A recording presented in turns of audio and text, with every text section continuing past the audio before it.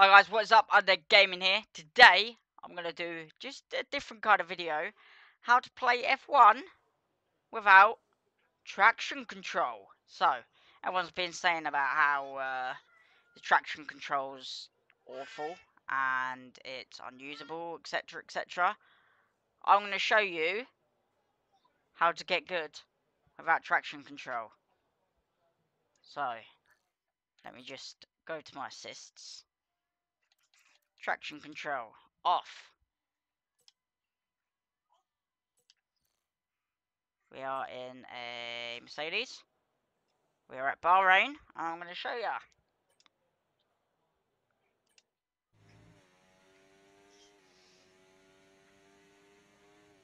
Right, first corner. What you just want to do Ta-da! is not bother. Let's try that again. Different corner now.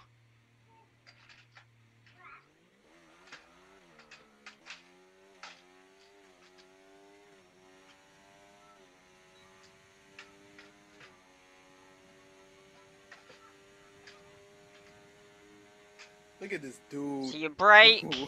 Wait till you see the. No, no, no, no.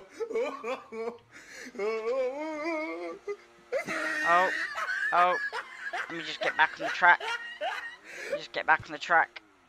I mean, oh. Hold on. There we go. Let me try a different track. Here we go. Right, so we've crossed the line here. And what you want to do is you want to brake.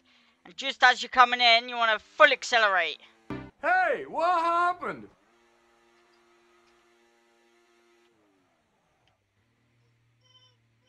Obviously, you want to just take it slow on the accelerator. Right, so now what we do, we try and beat the ghost time. So what you want to do, you want to brake. You want to ease in on the accelerator, ease in on it. Till you get a little bit of traction going.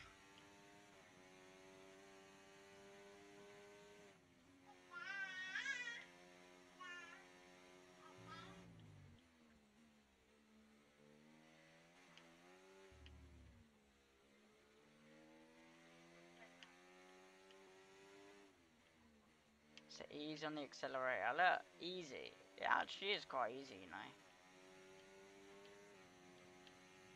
Oh, lost it a bit.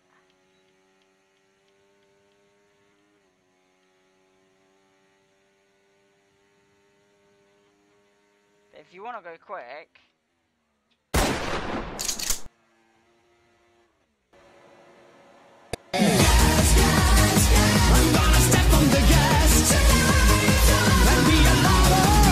All in all, guys, I think it's fair that you remember that just don't bother.